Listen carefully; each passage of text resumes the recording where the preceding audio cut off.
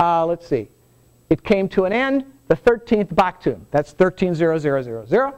4 Ahau, 3 Kankin. That's the date of the December 21st, 2012.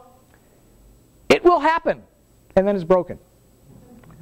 Actually, we can kind of figure it out, what it says. It then says, he will come down Balonyokte. Balonyokte is 9-dog tree. That's the name of a god. Or maybe it's the name of 9 different gods. And he will do this. We've figured out to the best of our ability what it might say. The best guess we have as to what's going to happen on that day is Balonyokte, this minor god. I mean, this minor god is kind of like the archangel Uriel, right? He's kind of like not as powerful as God Jehovah, but he is pretty powerful.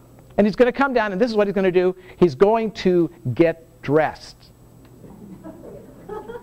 This is the only Maya prophecy we have from actual ancient Maya that says what's going to happen on that day. Balonyokte will get dressed. Doesn't seem terribly earth-shattering to me. But what it means is he will perform a ceremony. Getting dressed means putting on a costume, putting on feathers, doing ceremonies, which were very important to the Maya. In fact, most Maya monuments record ceremonies. That is what they do. They say the king dressed up and did this ceremony. He did the ceremony to this god, he did the ceremony to that god, he did this blessing ceremony, he incensed this building. These are the kinds of events that the Maya felt were worthy of recording for eternity. The things they carved in stone. Getting dressed was a fairly big event. Having a ceremony was a big event. And that is how a king takes care of his people. He dresses up, he does a ceremony.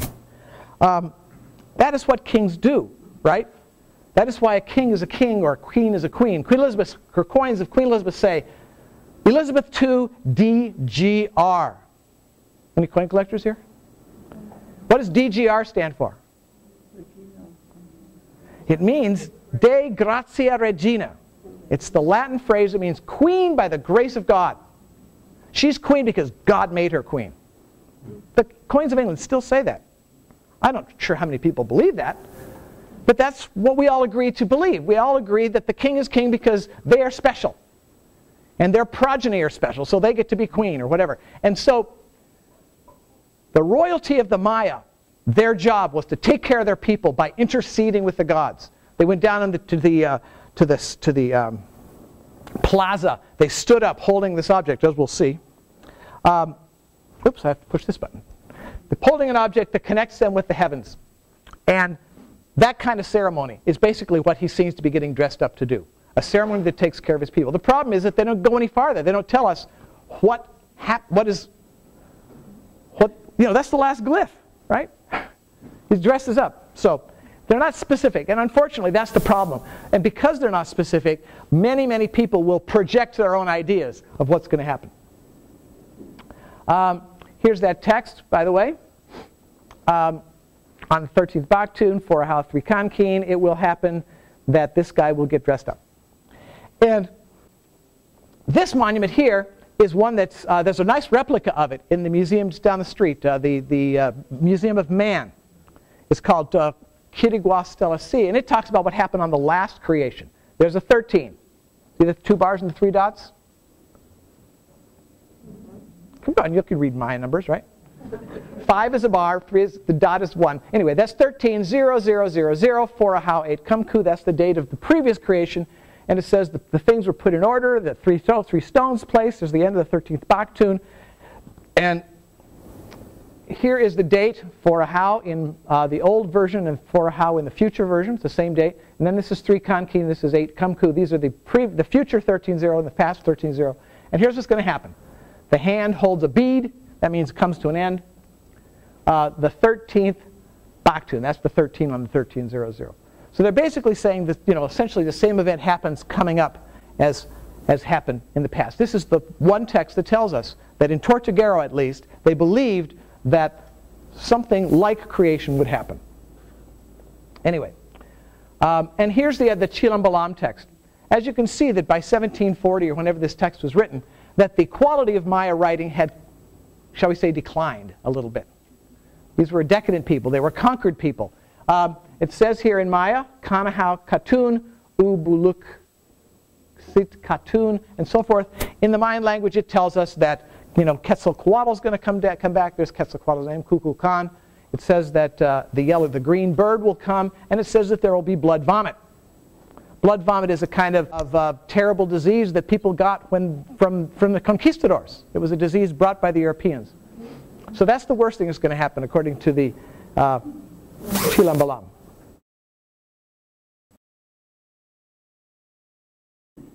So, we shouldn't necessarily believe everything that people tell you about the Maya prophecies, partly because we haven't got much data. We've got one stone monument and this book written, shall we say, rather crudely in the year 1700 something.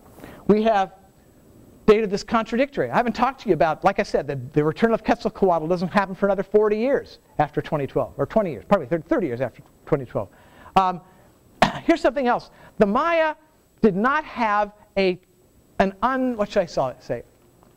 What's the word for Christian scriptures are inerrant, right? They do not, God makes no mistakes. And so there are many, many people who are Christians who believe that the Bible is the Word of God and not a single letter can be changed without violating God's law, right? The Maya did not have that belief. Their scriptures were completely changeable. They were able to mess with things. They changed things around. Oh no, that's not the 5-minute warning, is it? But they could contradict each other. And scholars themselves disagree. My own mentor, Mike Coe, believes that the 13000 date was so important that something important probably will happen. And I don't. And we're good friends still, but we sometimes take off our shirts and punch each other out about this thing. Anyway, another thing, and this is very odd about the Maya believed that when a priest or a carver or an artist is carving something or speaking in a ceremony, people have slips of the tongue, right?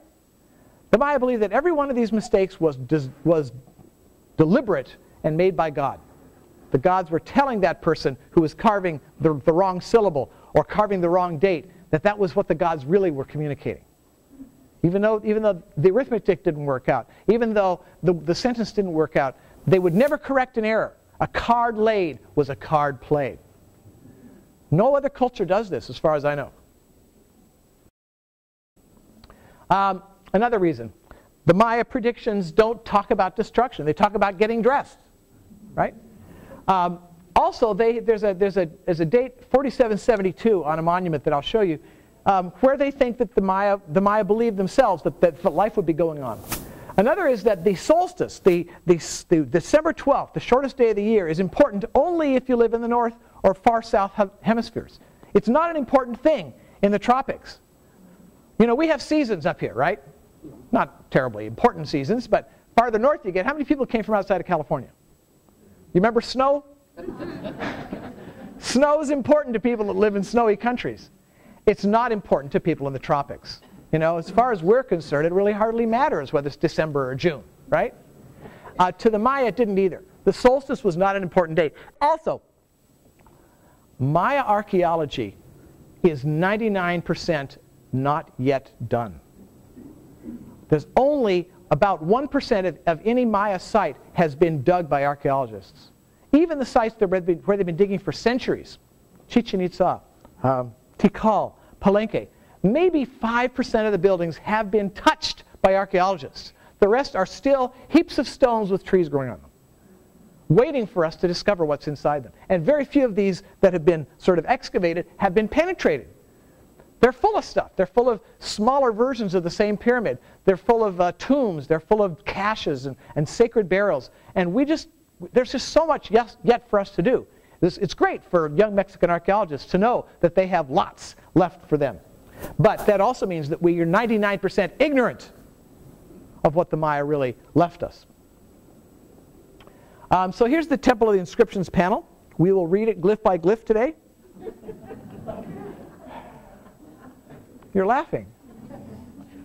This is a good thing. There's a translation of it, and we're going to concentrate on this part, and this part, and this part. Pakal, the guy that's buried in this Temple of the Inscriptions, he died in 683 AD.